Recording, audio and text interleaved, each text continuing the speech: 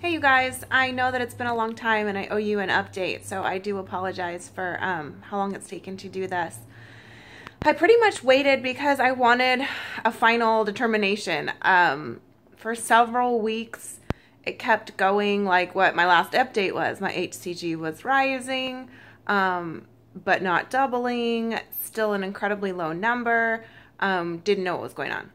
And I just thought, I don't want to keep like giving the same update. So basically, maybe about 2 weeks ago is the first time I got an ACG that started to drop. So it had kept rising, though it never got high. So by the time I was a little over 4 weeks past transfer, or I was exactly 4 weeks past transfer at my highest HCG, which only got to 415. So if you've followed HCGs at all, you know that's like totally not a normal number. That was a Saturday. By that Monday, it had dropped to 305 or something. So that's when we knew it was starting to miscarry. I did start spotting that day, and I pretty much had a light bleed that week. I was lucky, if you consider any of this lucky, that the miscarriage was easy from a physical standpoint. I didn't have any cramping. I pretty much just had what was like a period. No crazy flow. I didn't pass anything crazy. But that was because the baby or the embryo just really never developed. So it made sense that it was light. But that lasted for about a week, and I've now for about a week been normal. My last HCG, which was about 5 days ago, was 8, so I'm almost down to 0. Once I am at 0, then it's pretty much just waiting for my period to come, and then we can move on to starting the next cycle. My doctor is pushing for a medicated cycle, not because she thinks there's anything wrong per se. She just, her philosophy is, if it didn't work, the cycle didn't work, we don't do the exact same protocol the next time. Which I guess makes sense, right? Like something was off, something didn't work, so we want to try something different. I'm still not like 100% on board with that idea. Switch hands here, sorry. I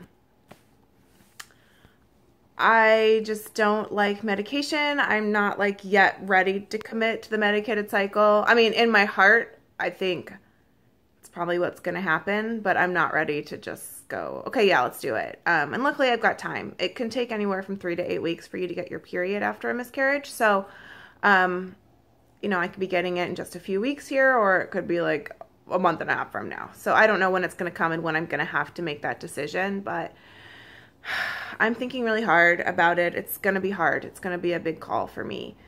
Let's see what else. I feel like that's kind of the update. I'm doing okay emotionally. Sorry, this is really shaky. Sorry. I'm doing okay emotionally. I think because this was like wonky from the start and it dragged out for so long, I sort of dealt with the emotions like a week or two before I miscarried. So I feel like the miscarriage to me was, I already knew it was going to happen. It was just a matter of when, and I sort of like was just glad that we had a resolution and we could move forward. So I'm doing good from that standpoint. Obviously frustrated that it hasn't worked and sad that we lost our embryo. But yeah, just kind of ready to move on, ready to get this show going. I'm really looking forward to having a baby, so I would like for it to hurry up and happen. I think I said it before, I still feel like really surprised that we're having all these problems with the pregnancy part, that my fear was always about not getting enough healthy eggs, and instead, you know, and that I would just get pregnant like instantly once we had those good embryos. And so I think this has been just more of like a, what the heck's going on for me, because I just didn't expect us to have problems here. But everything's going really well, just, you know, waiting for my period so we can start over. I will definitely update you guys when we get to a point where something's happening again. And anyway, I hope everything is well with you guys, and thank you for watching, and I will talk to you guys soon.